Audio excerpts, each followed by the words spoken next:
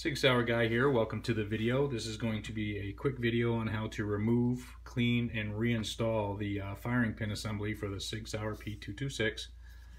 I have a spring kit that comes with the spring, so that's the reason why I want to take that out, replace that spring, and clean everything up. So I figured what a perfect time to make a video.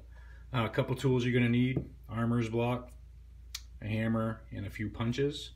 There's a pin here that needs to be drifted out, so that's why you need the hammer and punches. So with that, let's get started. Okay, first things first, let's make sure we're working on a safe weapon. So we're going to physically make sure there's no round in the chamber. We're going to rotate our takedown lever, remove our slide, and set that aside. I'll remove my guide rod and recoil spring and my barrel until I'm left with just the slide. So basically, the only thing we need to do here is we need to drift this pin out, and then there is a safety lock here which needs to be pushed in while we're removing our firing pin, which is located right here. You can already see it. So just like your sights, the firing or this roll pin goes from right to left, okay? The same way you take your sights off on the Sig pistols. So basically, I'm going to find a hole in my armor's block here, line that up with the hole. And then I'm just going to use my hammer and punch, and I'm going to punch that pin straight through. So my punch isn't long enough, so once I get it most of the way out, I'm going to switch to this one and push that the rest of the way out, just like that. And there's my pin.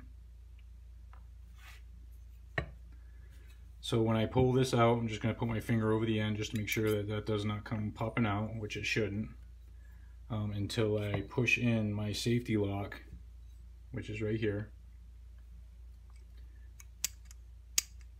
And you can see how it actually just popped out on its own there a little bit. So you can almost get this all the way out, and then you're going to feel it catch. And it'll basically be catching on that safety lock. Right there. So you just clicked into one of the grooves on the firing pin. So I'll push this in some more, and I'll pull that all the way out. So there's your firing pin. And then your safety lock is under spring tension too, so make sure that doesn't come flying out of there on you. And that just pulls straight up and out. And pay attention to how this came out. Basically, it's got a high step and a low step on there. The high step was facing towards the rear, like that. And then we'll pull this spring out as well. Okay.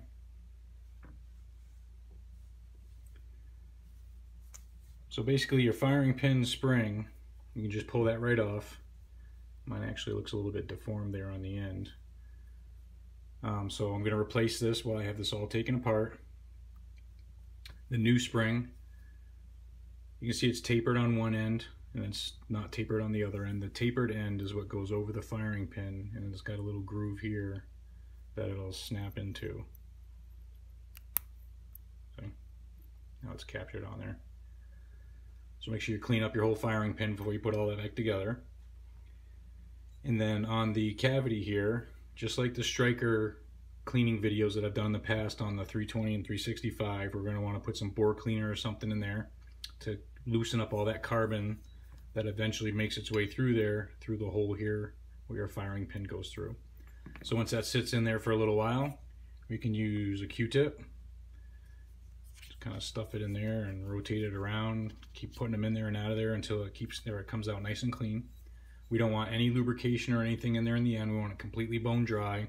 You want your firing pin completely dry, okay? So let me clean up the rest of this stuff and then we'll reassemble everything.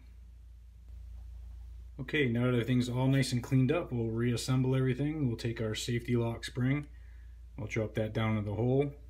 Make sure it's standing up nice and centered. And then we'll take our safety lock and put that in just the way it came out, with this high step facing the rear. You can see how it's got the ledge there in the back. So we want that facing towards the rear.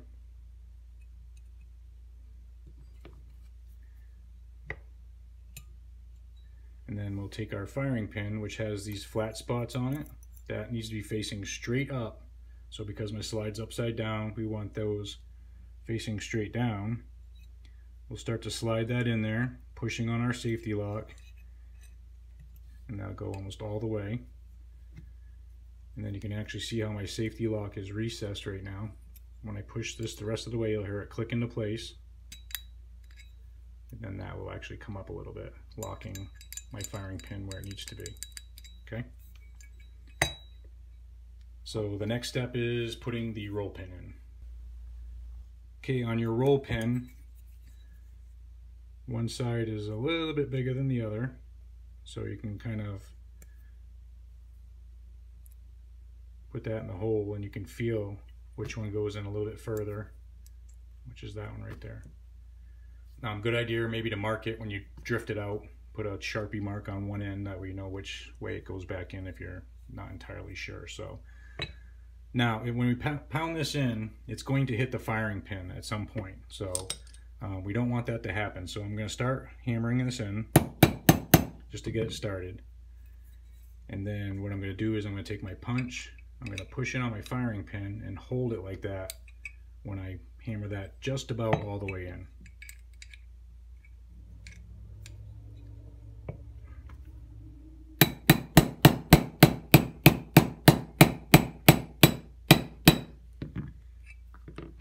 And that there's plenty. Now you can let go of your firing pin.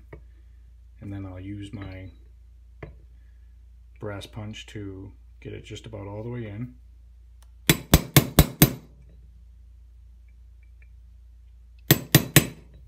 And then I'll use my steel punch, which is a little bit smaller, to countersink that just a little bit.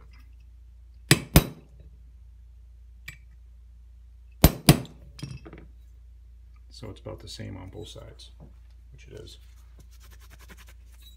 So always use brass, nylon, soft metals like that so you don't ruin the finish on your firearm, okay?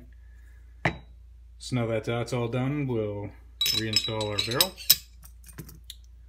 guide rod and recoil spring, reassemble it onto our frame, rotate plate down letter, and there you go.